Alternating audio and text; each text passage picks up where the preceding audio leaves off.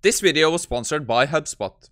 Today, I just wanted to share some kind of fun architecture I have been playing around with the last few days. So I just call it the Mixture of Predictive Agents, or MoPA for short. So this is kind of a two-script system. So let me just walk through how this works. Then we're going to take a look at the code. So we're going to dive a bit into the code today. Then we're going to run it a few times and see, can we predict the upcoming Bitcoin price. So we actually have a way to backtest this. You will see that when we go through the code. So let me just explain this now. So you can see the first system we have is to actually get some Bitcoin price data.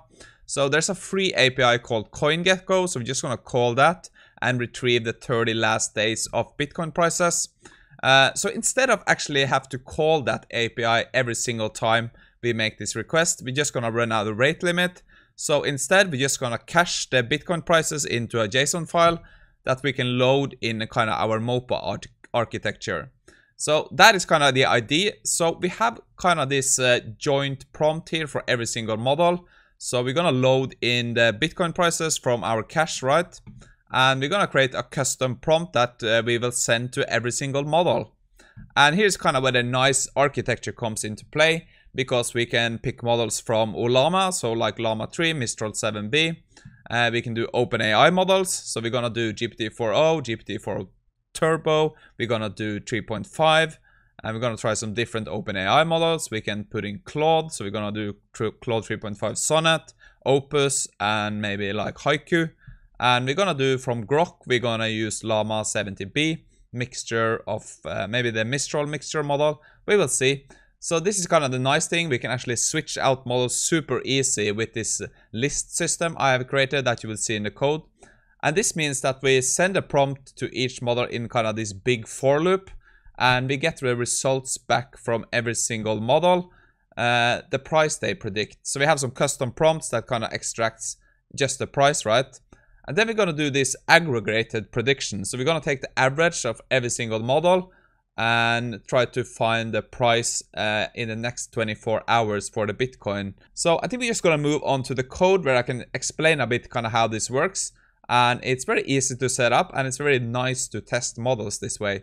So yeah, let's just head over to the code and take a look. But first, let me just tell you a bit about today's sponsor, Hubspot. Do you ever feel like there's not enough time in the day to do your task? Don't worry, because the ebook Supercharge Your Workday from Hubspot can change that. This resource focuses on enhancing your productivity using AI, providing practical advice, techniques specifically designed for today's professionals. What I find remarkable about this guide is its emphasis on utilizing AI not just to improve, but to completely revolutionize your daily work tasks. Rather than discussing general AI concepts, Hubspot offers targeted, executable solutions aimed at optimizing your task and simplifying your decision-making processes. One particularly interesting section demonstrates how to effortlessly incorporate ChatGPT into your daily workflow. From managing your task list and prioritizing assignments to optimize your time management, the ebook guides you through leveraging AI to make every moment of your workday more effective. So are you curious to learn more? Simply click the link in the description below to get your free copy of the ebook today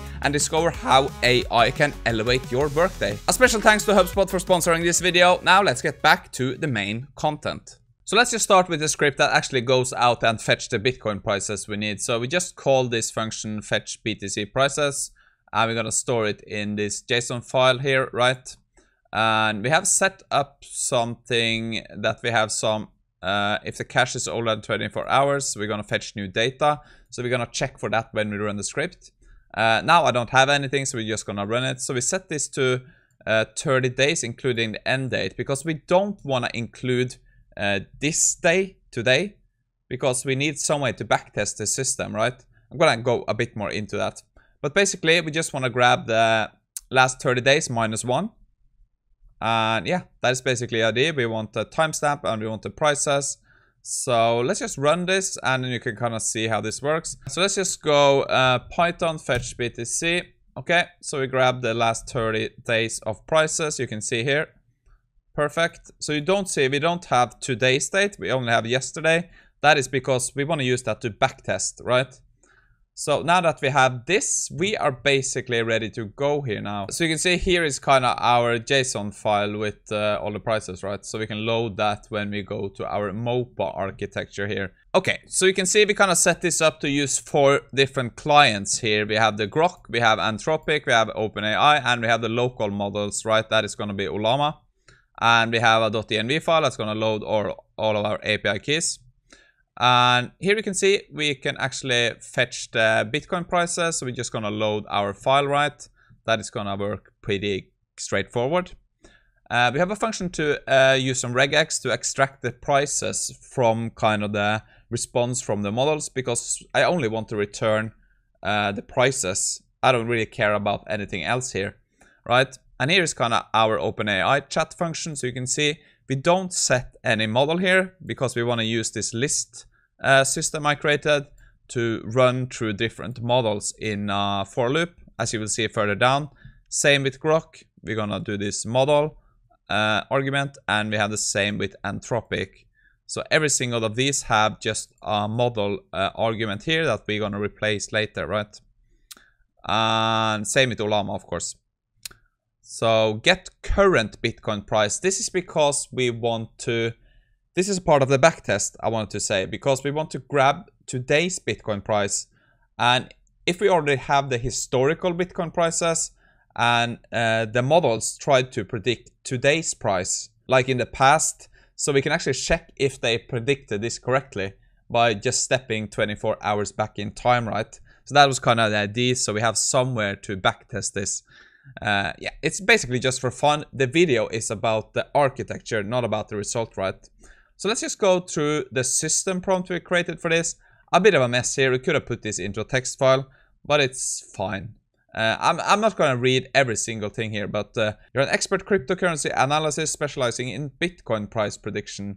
And you have 30 days of historical Bitcoin price as a trend indicator. And I just feed in a lot of stuff here, right? So do not include explanations, dollar signs, additional text in your response, because we only want to extract the price, right? So here we kind of come to what I really like about this system. And this is kind of my list of models and the for loop setup, right? So we kind of have this variable called Ullama models, OpenAI models, Anthropic models, and Grok models. We just create a list of all the model names, right? So basically you can put in here as many models as you want, right? And test. So we're only going to do this for now. So we have Llama 3, DeepSeek Coder, V2, GPT-4o, 3.5 Turbo, GPT-4, Claude 3.5 Sonnet, Opus, and from Grok we have Llama 70B and Mixture 8x7B, right? And then we can aggregate all of these models into a variable called all models. So we just put this into like a big list, and we're going to store our predictions into this empty list here. And yeah, this is fine. So this is kind of our prompt. So use extensive Bitcoin crypto knowledge to predict the Bitcoin price in 24 hours. This is for the backtesting part, right? And here is where we kind of dump our fetched prices. So here is the 30 days of historical Bitcoin price data. So we're just going to dump the JSON file, right, with the Bitcoin prices and the timestamps just into our prompt here. And do not include any explanations, blah, blah, blah. Provide only the predicted price as a number with 2 decimal places. And yeah, we feed this prompt, right, in a loop to every single model. And here we kind of go into our for loop, right? So we're going to run through every single model. We're going to ask the prompt. We're going to take in the system message. And we're going to use all the models we want, right? And then we kind of want to extract the prices from all the responses, right? Remember the extract price. We're just going to use some regex to try to fetch out just the price. And if prediction is not none, we're going to append this to our empty list up here. That was called predictions, right? So we can store all of their predictions in our loop. And then we're going to run through here. So you can see here is where we kind of calculate the average prediction of all predictions. And I have something called corrected prediction. So this is going to be 4% lower than the average prediction. Just running this a few times, I noticed that it's always a bit too optimistic. So I just want to see where we land if we take off 4% of the predictions, right? Just some fun. We're gonna do a delta of that. So we're gonna do the delta of the average prediction and the current price, just to see how far off we were. And then we're gonna aggregate our results just to show them in a nice setting here using the rich library. And that is basically the full code. So the main part of this, like the clever thing, I think, is running all of these models into these for loops. This means that we can run through a whole lot of different models in a very efficient way. So I think that's pretty cool, right, with this system. And the idea behind this is that we are not gonna kind of predict the correct Bitcoin price. We can't do that, right? But the idea is that we can make this architecture that makes it very easy to do some aggregation over a lot of answers from different models, right? So now I think we're just gonna run it and see what Bitcoin price will this system predict. So let's just head over to the terminal. We did already load in our Bitcoin price to our cache, right? So we can clear that.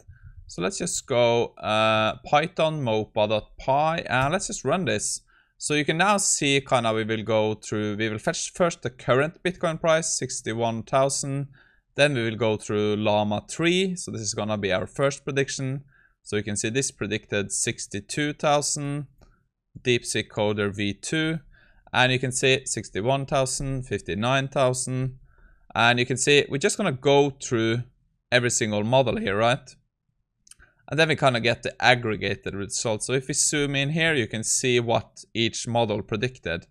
So Llama 3 predicted 62,000, 61, GPT 3.5 Turbo 63,000. And the other models here kind of predicted 59, around that. So yeah, that is kind of the list. And then we get kind of this aggregated result here, right? So the average predicted was 60,378. And if we corrected it 4% lower, we were kind of way off now, because the current price was 61,000. That's the answer, right? And we have the deltas. So the original prediction was 1.8% off. So we got a 98.2% accuracy. And yeah, I don't know what that means. I can't really tell. You can see now the corrected with the 4% off was 5% off. That was a big miss, right? And that is basically how I set this up. I kind of like this nice UI here in the terminal using Rich. But you can also create like, let's say, a React and a Node app here if you wanted to do it that way. I might do that in the future.